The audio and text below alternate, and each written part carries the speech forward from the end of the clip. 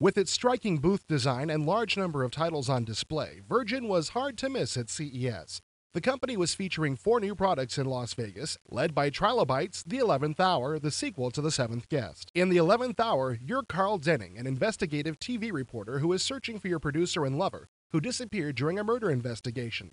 Like The Seventh Guest, The 11th Hour is centered around the now decaying Stolf Mansion, some 70 years after the original tragedies occurred. Based on an original screenplay by Matthew Costello, The 11th Hour features live-action video, a cast of 18 characters, a series of treasure hunts, multiple endings, and a musical score from The Fat Man.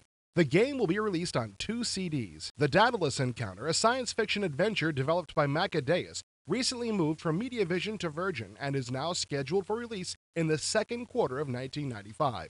The game's main attraction is Tia Carrere of the Wayne's World movies and True Lies. The CD-ROM-based game includes full-motion video along with arcade, fighting, and maze gameplay.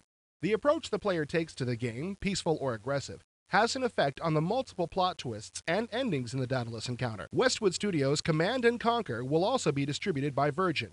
Based on the Dune 2 engine, Command & Conquer requires the player to embark on a number of different missions in a race to secure control of a rare mineral. The game includes full-motion video, 3D rendered graphics, newscast footage, commercials, and a number of other features.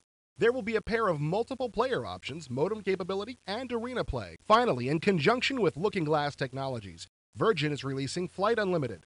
This flight simulator features immersive reality, a combination of a newly designed graphics process and real-world physics modeling. Flight Unlimited features a number of high-performance aerobatics aircraft, including the Sukhoi Su-31 or the Pitts S-2A.